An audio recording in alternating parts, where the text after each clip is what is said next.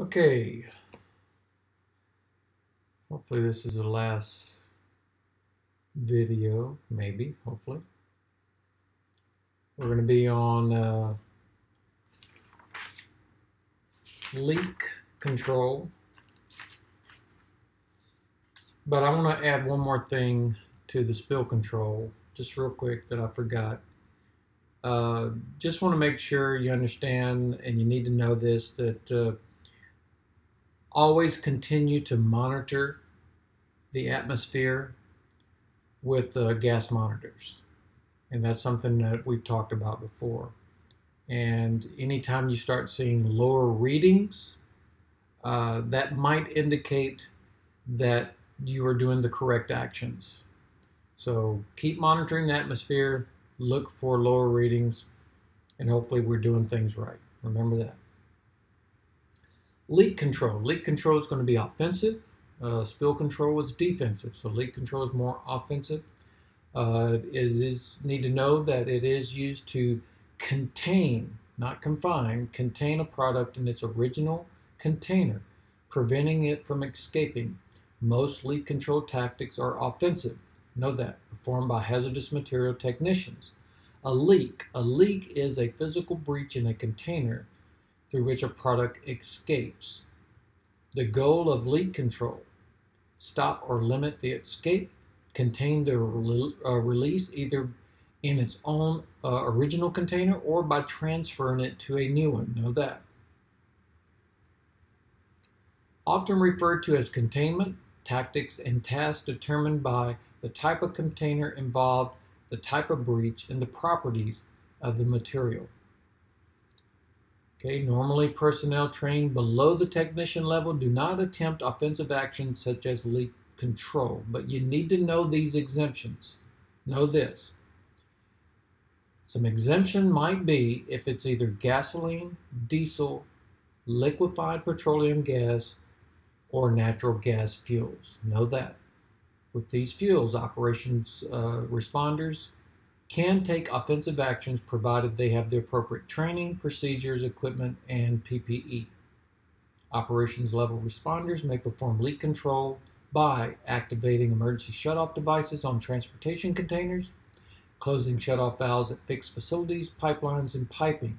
Just remember, when we're dealing with fixed facilities, piping, or pipelines and piping, sometimes it's better, if you remember from, I believe it's chapter 24, to contact the facility or the owner of the pipelines before we start shutting anything off. It is possible that if we start shutting things, that we can make things worse. So definitely, if we can get a hold of somebody that owns that pipeline or that facility, that would be the better off case, and let them close it.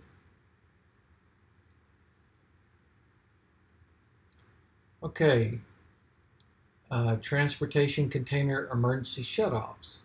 Leak control dictates that personnel enter the hot zone, which puts them at greater risk. The incident commander must remember the level of training and equipment provided to personnel are limiting the factors in performing leak control.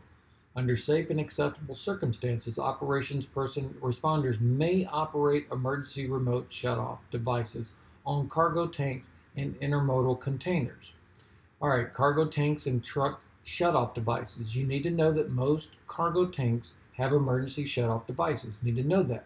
You also need to know that they are located behind the driver's side cab. Activation of shutoff devices vary, but is usually as simple as pulling a handle or flipping a switch, or it could be breaking a fusible device. By type, cargo tank trucks have the following emergency shutoff device configurations. Okay, one of the things you remember: high pressure tanks, motor carrier MC331. That is something that you are required to know, and you are required to be able to look at that tanker and know that that is a high pressure MC331. Okay, you need to know that emergency shutoff device is on the left front corner of the tank. Emergency shutoff device, left front corner of the tank. Some will also have one on either the right or left rear corner. Okay.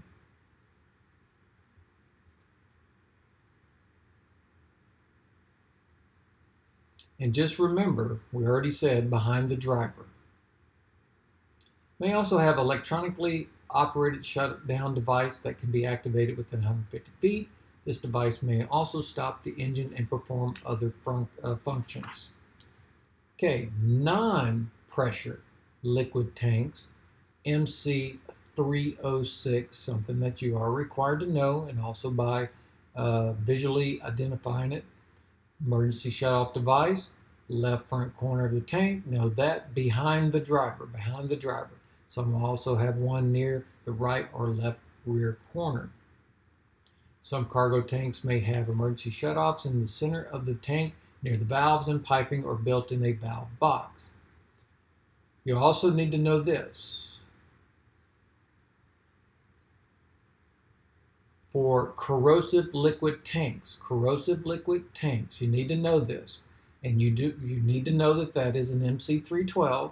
You need to memorize that. You need to memorize the description. Remember, a corrosive tank is a little bit of smaller tank, and it has those reinforced rings around the tank. So it's a smaller tank, reinforced rings.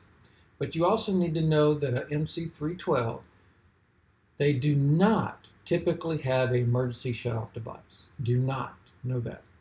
Intermodal containers, emergency shutoff devices. Gas service, high pressure, cryogenic intermodal containers will have emergency shutoffs or bottom internal valves.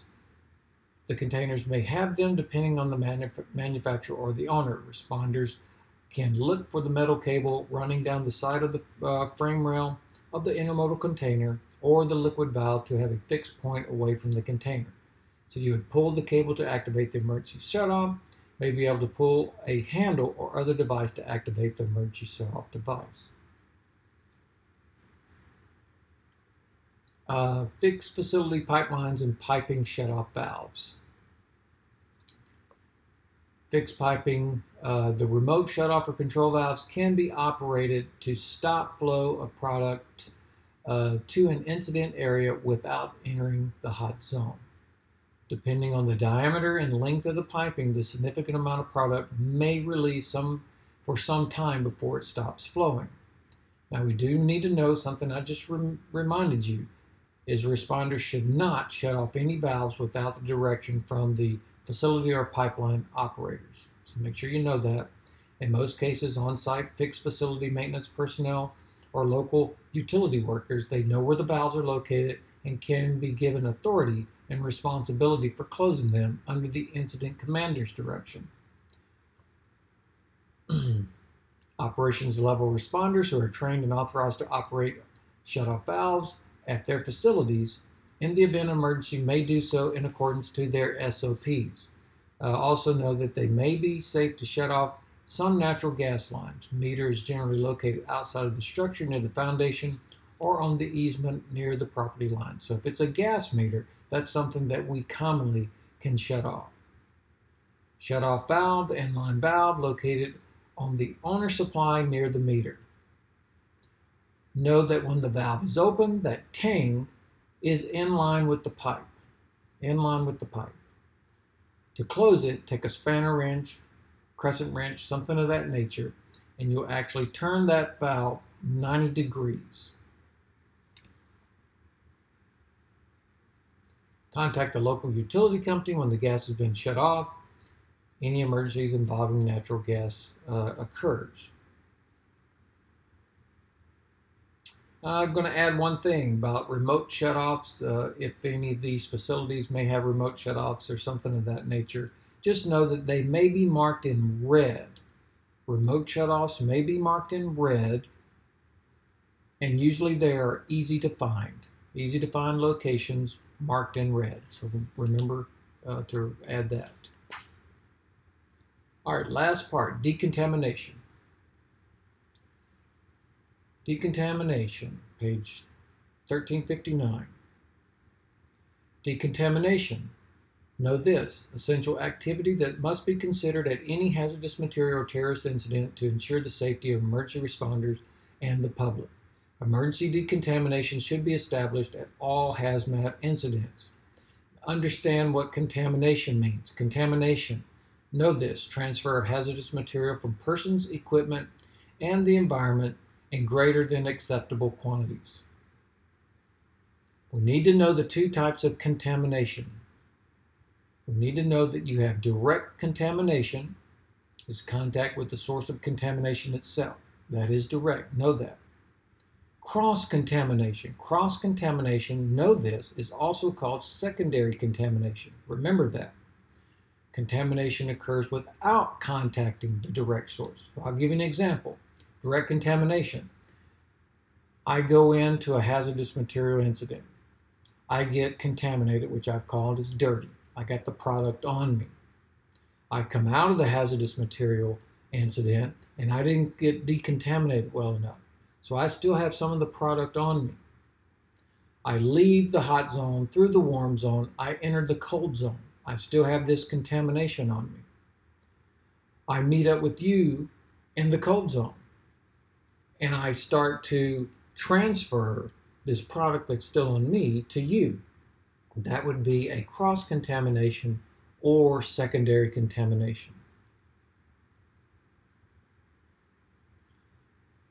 Contaminants may be solid, liquids, or gases. Contaminant hazards vary depending on the material involved, but may be divided into the following types. Chemical, physical, biological. Also know that contamination may be external on the outside of the body or internal on the inside of the body. Decontamination, also known as decon or contamination reduction, know this.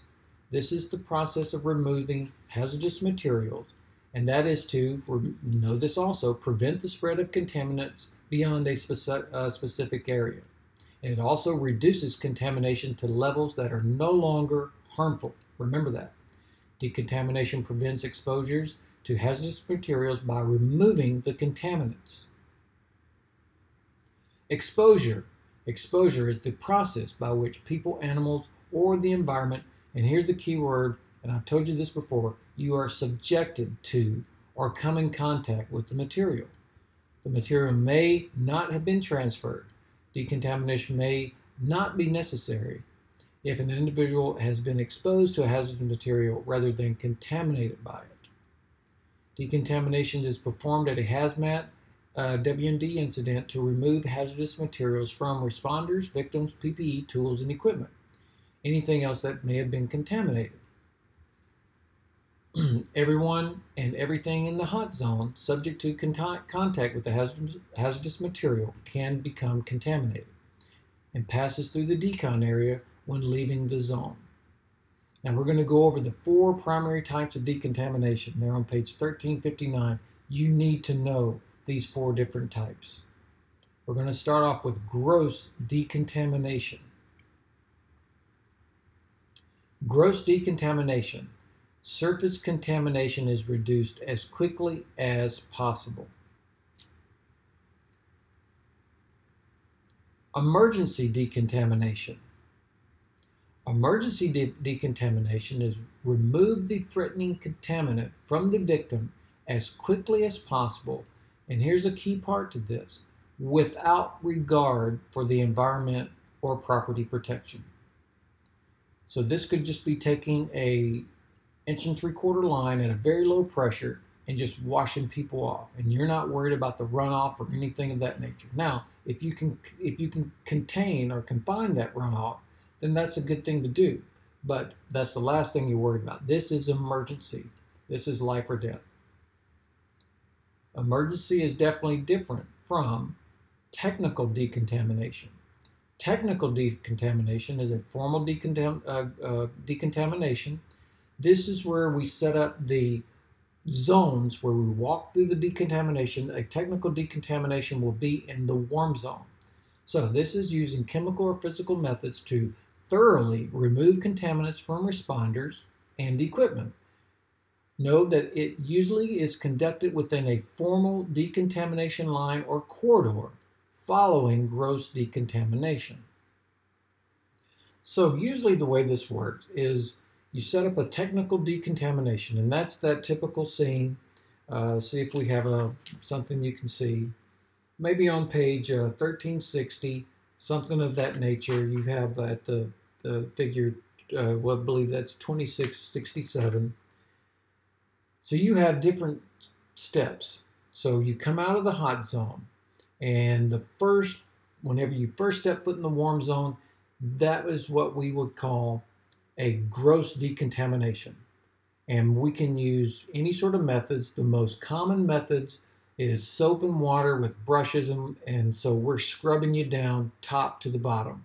Okay, that's where we're trying to move as much of the product as possible. Now, from the gross, you move into the second part. They're going to wash you again in a second part. And then you could have a third part. So it just depends on the number of resources and your equipment and training and so forth. But anyways, the first part would be the gross. And this whole area, moving through these steps, is considered a technical decontamination. You would have to have your technical decontamination set up prior to your entry team moving in. All right, so the next one, mass decontamination. Mass decontamination, here's the key word for mass decontamination, large number of people. Large number of people. So you're trying to decontaminate a large number of people in the fastest possible time to reduce the surface contamination to a safe level. Large number of people. So again, just moving over this, emergency from gross decontamination, that's usually part of the first part of a technical decontamination area. Emergency decontamination, life-threatening. Also, with that, you need to know that there is no formal decon area. You will not have a formal decon area for emergency decontamination. And then technical decontamination, that's where you're setting up your steps. It's going to be in the warm zone. And mass decontamination, that's going to be a large number of people that you're trying to decontaminate. The decontamination provides victims with psychological reassurance. Some individuals who have been potentially exposed to hazardous material may develop psychological-based symptoms even if they have not actually been exposed. Conducting decon can reduce or prevent these type of problems. Important to continually assess the effectiveness of any decontamination operation. If monitoring determines that the selected method is not working, a different technique may be tried. Type of decon operations conducted will be determined by a variety of factors. Number of persons required decon, type of hazardous material involved, the weather. Washing off contaminants with a hose stream may not be a viable option in cold temperatures. Personnel and equipment available. Terrorist incidents. Performing decon may require changes in procedures. Hazmat WMD incidents may involve large number of people so that you can quickly assess for injury and exposure, pass through a decon corridor for treatment or safe sheltering away from the incident. Since terrorist incidents must be treated as a crime scene, any clothing, equipment, or contaminant materials must be protected as evidence. Know that. Anything like that, protected as evidence. Handle in accordance with local adopted policies and procedures. Regardless of the many variables that may be encountered at the incident, the basic principles, know this, the basic principles of any decontamination operation, know this, get it off, keep it off, contain it. 85% of the contaminant would probably be on the clothes. So if you've got civilians involved, one of the first things you may do is strip. And that might get 85% of the contaminants off. Now, you're going to have to hopefully set up an area, not unless it's emergency decontamination, but you try to protect the privacy and those things. But that part alone, just declothing, could take off quite a bit of the contaminants. Questions before initiating any type of decontaminations. Do the victims need to be decontaminated immediately, or can they wait? Is it safe to conduct a decon? Is there a safe place to conduct a decon? And what alternative decon methods are available? Are there adequate resources? What is the time limit available to conclude the decon? Is the equipment you're attempting to decontaminate going to be reusable? So those are questions that you must be asking. All right, let's get into gross decontamination, page 1361. Significant reduction of the amount surface contamination takes place as quickly as possible, traditionally accomplished by mechanical removal of the contaminant, scrubbing them off, or initially rinsing with hose lines, emergency showers, or other nearby sources of water. Fire research continues to demonstrate that numerous carcinogens are present in almost all types of fires. Today's firefighters encounter fires with toxic gases, vapors, and particulates. Contaminated firefighter protected gear increases the risk for dermal contamination, the severity of inhalation injuries. So basically, whenever you got through doing your live fire and you came out and you were done for the day, they may have hosed you off with just scrubbed you off a little bit or washed you down. That could be a good example of a gross decontamination. Okay, recommended gross decon procedures. We need to know these recommended procedures. Use a soft bristle brush and damp towel to remove large debris. Removing all turnout gear if possible. Washing and or doffing the PPE at the scene. Know that. Here's another one. Use wet wipe, baby wipes, or wet towel to remove soot from your head, face, jaw, neck, underarms, hands, and lower legs. Know that. Also, you need to know using a hand line to rinse off all your PPE and equipment. Know that. Isolating, cleaning, and decontamination of all PPE and tools. Here's one you need to remember. This is something that you did. Machine washing structural firefighter protective clothing in designated machines. And also showering immediately with soap and water thoroughly as soon as possible. Okay, so those are some things you will need to know. Gross decontamination is performed in the following situations. Responders exposed to smoke or products of combustion. Responders before undergoing technical decontaminations. Victims during emergency decontaminations. Persons requiring mass decontamination. The advantage is it's conducted in the field, so the reduction of the contaminants is immediate. The disadvantage, while it may remove the worst surface contamination, it may not remove all the contaminants. Gross decon is not a complete decon. Know that. Gross decon is not a complete decon, and it should be followed with a more thorough decon. Emergency decontamination. Let me back up. One thing that it did not add that you need to know. I'm on page 1361.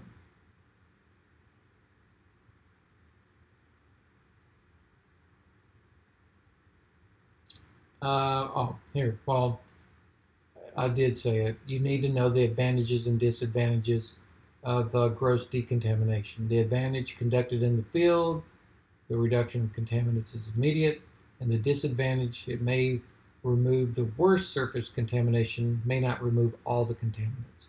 So make sure you know that. Emergency decontamination, the goal. Remove the threatening contaminant from the victim as quickly as possible. There is no regard for the environment or property, so make sure you know that. Emergency decon may be necessary for both victims and rescuers. If either is contaminated, individuals must remove their clothing and wash quickly. Victims may need immediate medical treatment, and they cannot wait for the establishment of a formal decontamination. So key thing in that, immediate threat to life, immediate threat to life. Examples of instances where emergency decontamination is needed: failure of protective clothing, accidental contamination, emergency responders. Immediate medical attention is required by emergency workers. Advantages: fast to implement, requires minimum equipment, reduces contamination quickly, does not require a formal contamination reduction corridor.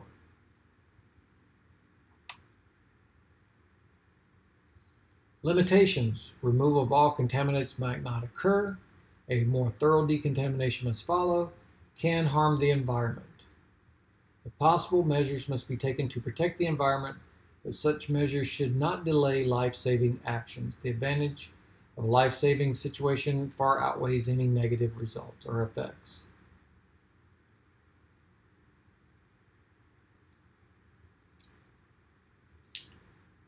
Okay, so we know right there that something we need to remember, it may not totally decontaminate the victim, but we're worried more of the life-threatening. So you may have to later on do a more thorough decontamination.